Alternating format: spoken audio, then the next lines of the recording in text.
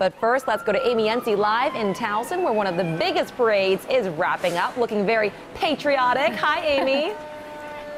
Yes, I am sporting my red, white, and blue very proudly. It started just before 11, and as you mentioned, Lynn, people are starting to move out of the area. The road is still closed off, but we were within the crowd, and people here are really excited. They're excited to celebrate this holiday, and many of them make this a family tradition. They tell WJZ it's important to honor the sacrifices made for this country and pause and think about the freedoms that we have. We spoke to one gentleman who said it was important for him to be here and pause and honor the love of country.